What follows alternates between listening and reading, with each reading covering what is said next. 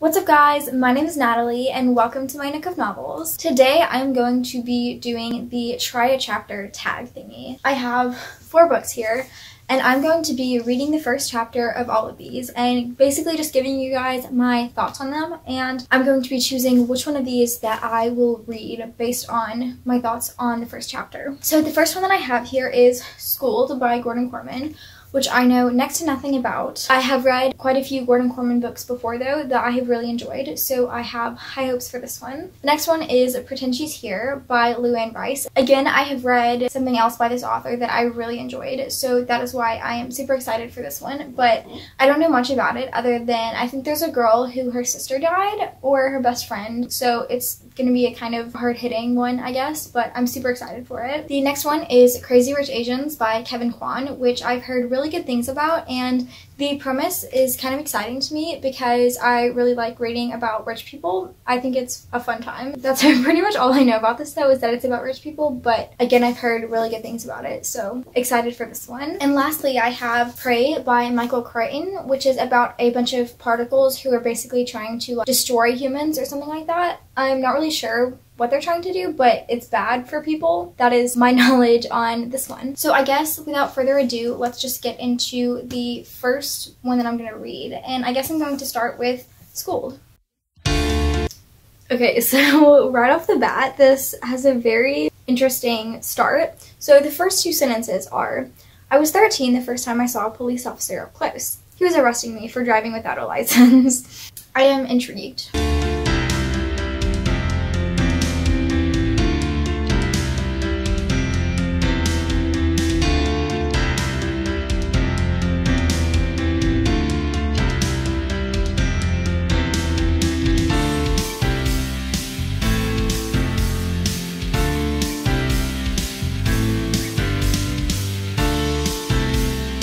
Okay, so I just finished the first chapter of Schooled, and it seems like a very interesting premise so far. So this kid has been raised on a farm with just his grandmother, and they're sort of hippies, I guess, and he's never been to a public school, and his grandmother fell out of a tree, and so he had to drive her to the hospital, and the police officer was like, whoa, why are you driving without a license? Because that was what the whole first part of that was about. And he was like, what's a license? I had to take my grandmother to the hospital. He was like, why didn't you call 911? And he was like, I don't know what 911 is. I don't have a phone. Like, I was just, you know, doing my thing. It's looking like the grandmother is not going to be able to take care of the kid, so they're gonna have to figure something else out, and it seems like he might be having to go to a public school. The writing style is interesting, and there's already been a couple funny parts, so I really like that. This seems pretty enjoyable, the first part that I read, so seems exciting. Now I'm going to move on to Pretend She's Here by Luann Rice.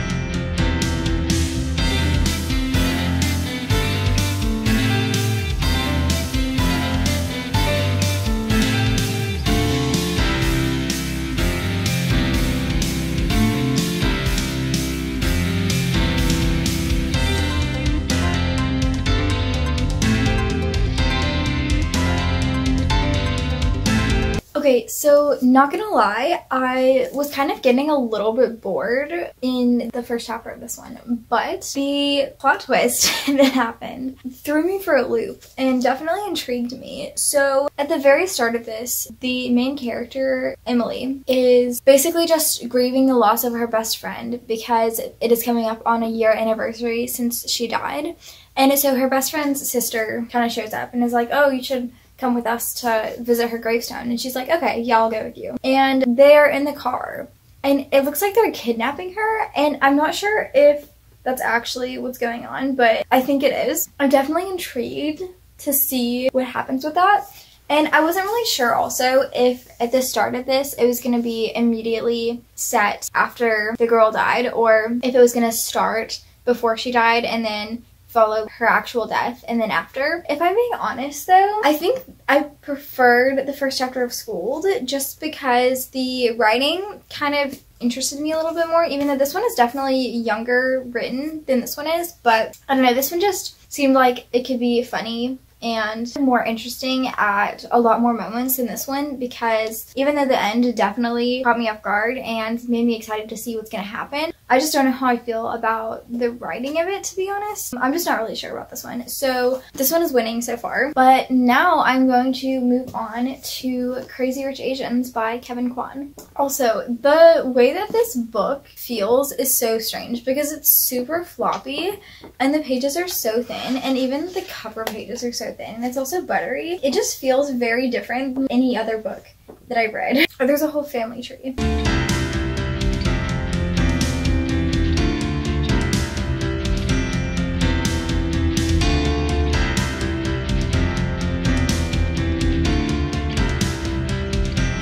Okay, so this is random and I find it funny. So they're at the hotel and he's like, oh, I can't find the reservation.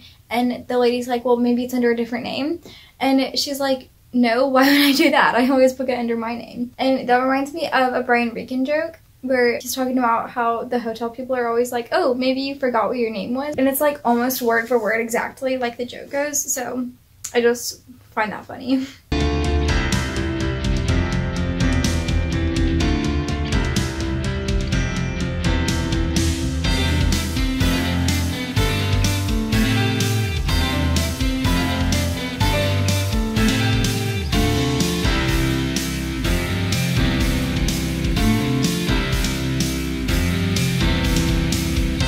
There's some birds outside that are being really loud.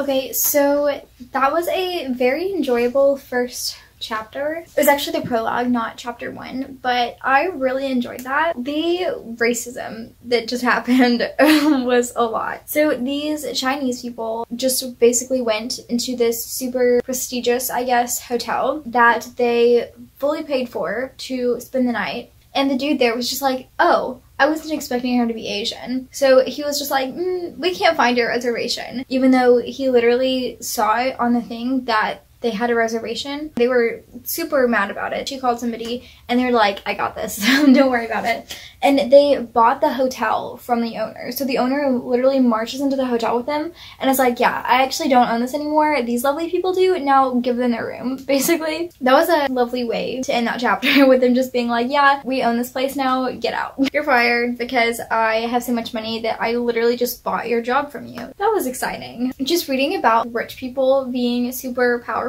because they have so much money, it's just a fun and exciting time. So I don't know between these two which one I am more inclined to pick up. Probably this one, I think, maybe, just because I've been super hyped for it for a while now and I'm just really excited to read it. But also this one was really good. So we shall see. But now I'm going to read the first chapter of Prey. I will let you guys know what I think of this one and then I'll tell you which book that I am choosing. Okay, so there's an introduction thingy, and I'm not sure if I want to read that or not because I think it's just scientific stuff and I don't feel like reading that, but also it might be important.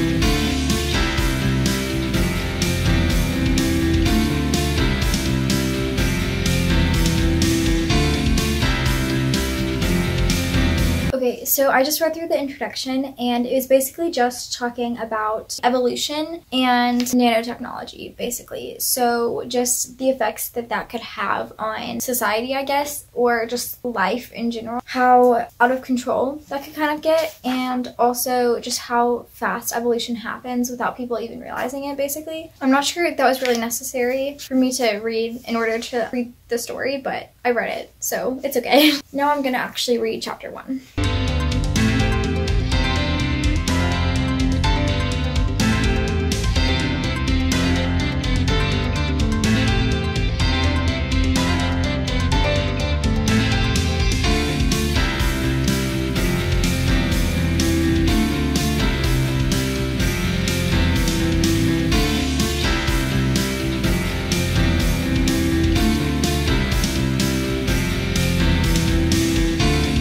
I just got to this one sentence, and I honestly have no idea what it means, but it's very interesting. So I managed the team, and it was a full-time job. Like most Silicon Valley programmers, my team seemed to live in a perpetual crisis of crashed Porsches, infidelities, bad love affairs, parental hassles, and drug reactions, all superimposed on a forced March work schedule, with all-night marathons fueled by cases of Diet Coke and Sun Chips. I don't know, that was just like a lot of very different ideas just all thrown together, and I was like, okay, I'm here for it.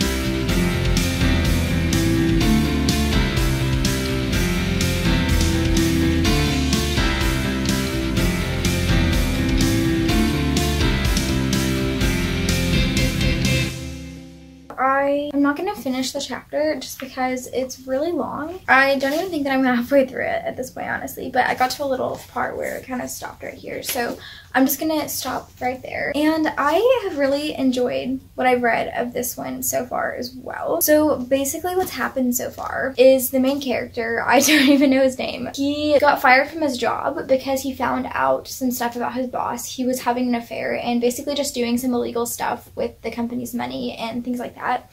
And he found out about it. He went to one of the people who works at the company and was like, he's doing this bad thing, but apparently that person was in on the bad thing, and so he ended up getting fired. He's been kind of being a stay-at-home dad for his kids while he's not had his job, and he just has realized at the end of where I stopped reading that his wife is probably having an affair. The characterization in this was very strong, and like I could very much get a feel for the characters and who they were as people, especially the wife. So at first, the way that he talked about her seemed very affectionate because obviously that's his wife. But then just the way that she was acting, I was like, oh no, this seems not very good. Whenever she had just come home from work, I was like, ooh, I get to meet her. This is exciting. And then she was just being very awful of a person. And I was like, oh no, this is not exactly what I thought that it was. She gets home and just immediately starts yelling at everybody. I really enjoyed this one as well. So really the only one out of these that, I don't want to say I didn't enjoy it, but Pretend She's Here was just kind of my least favorite out of these. I really enjoyed all three of these. I honestly think I might go with Prey just because I'm just excited about these characters and seeing what happens with them. This kind of gave me The Shining vibes a little bit, which I really enjoyed. So I am excited for this one, but also I'm really excited for this one. So I'm really indecisive because I've been so hyped for this. I'm gonna go with Prey. This one is really good. Also, my dad got this for me because he really enjoyed it, and so I would like to get to talk to him about it and be like, whoa, this crazy crazy thing happened or whatever, you know? Also, these ones are really good, like I said, and I might see if I can possibly read them in June. This was a fun time. I really enjoyed all of these things. That was my try a chapter thingamajig. I hope that you guys enjoyed this video. If you did, then please hit the like button and subscribe if you'd like to, and hit the notification bell if you'd like to see the other videos that I post on Mondays. My Bookstagram and Goodreads will be linked in the description if you'd like to check out either of those. Comment down below if you've read any of these 4 books and what you thought of them. I will see you guys in the next video. Bye!